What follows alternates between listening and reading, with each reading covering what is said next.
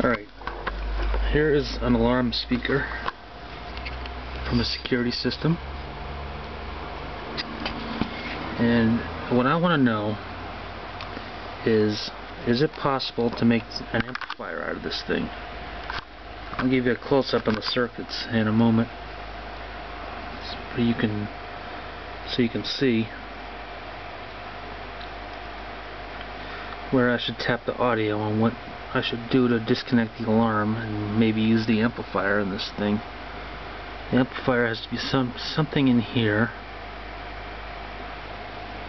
and there has to be a way to tap it so I can play my radio through it, or my iPod. These two wires are the power. Hook those up and it goes rear, rear, rear, rear. I don't know what this other one is, this yellow one. All I know is when I hook power up to it, it rings.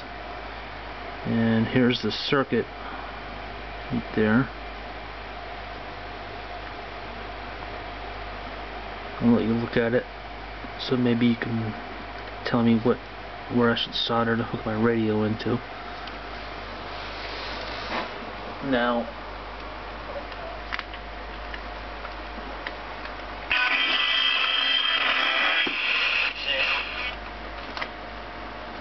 sorry about that, my radio is still on.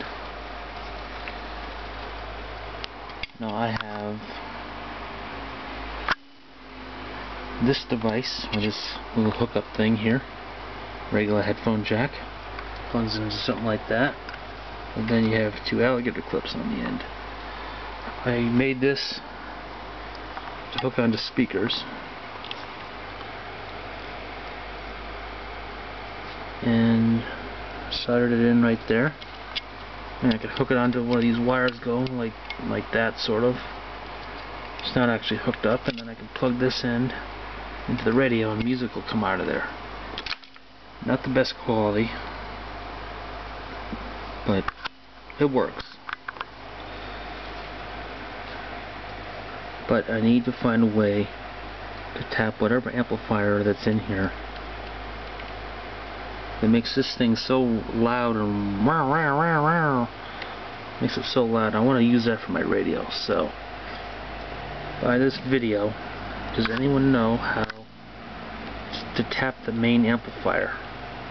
I want to go between whatever part on here that makes the alarm sound and the amplifier.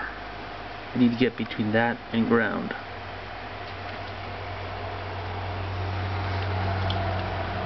Alright.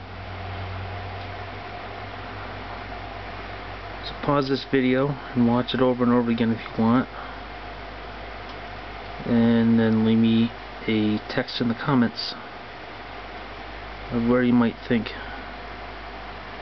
the audio should be inserted and what part I should unhook to disable the alarm but still keep the amplifier going.